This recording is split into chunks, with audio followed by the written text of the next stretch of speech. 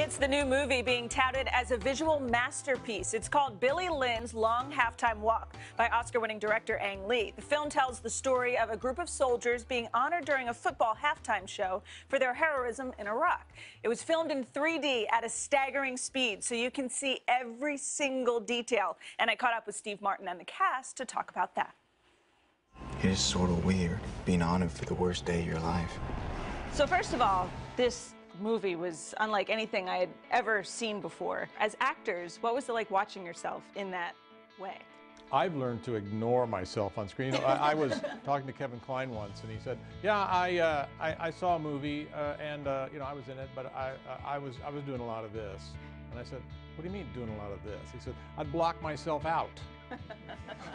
So I've learned to just watch others and not judge myself.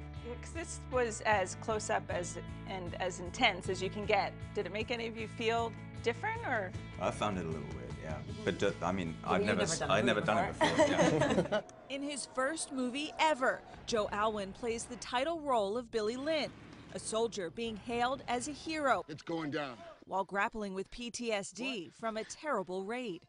You're the lead character in this movie. You're starring alongside icons like Steve Martin. You've got seasoned actors like Chris and Kristen and Garrett.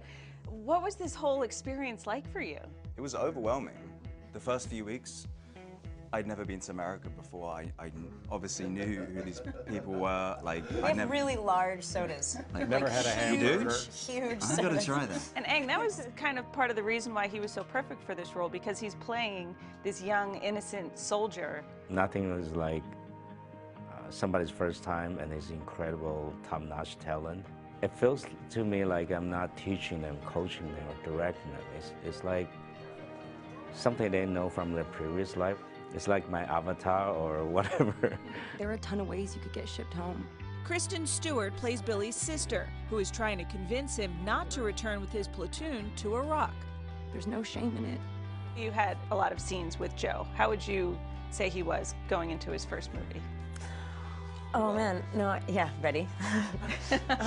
Some of the most moving, like honest, present experiences that I've had with people are people that aren't like trained actors. It's just like it was such a I was gonna, you know, I know we're on TV. It was like such a pleasure. I love this movie. I think he's so there. We have a lot of interest in Hollywood. Comedic geniuses Steve Martin and Chris Tucker will surprise audiences with their dramatic chops in their first ever appearance on screen together. So you and Steve, you guys have never been in a movie together before, have you? Never. Rush Hour. We were in Rush Hour together. I'm trying to think back to Rush Hour. Like, I don't think so.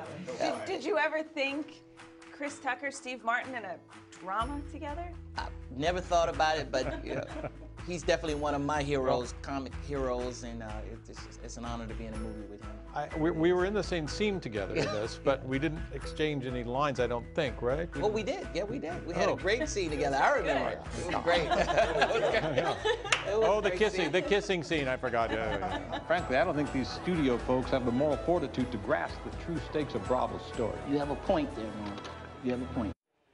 Billy Lynn's Long Halftime Walk will be in theaters in New York and LA this Friday and nationwide November 18th. Hello, Today fans. Thanks for checking out our YouTube channel. Subscribe by clicking that button down there and click on any of the videos over here to watch the latest interviews, show highlights, and digital exclusives.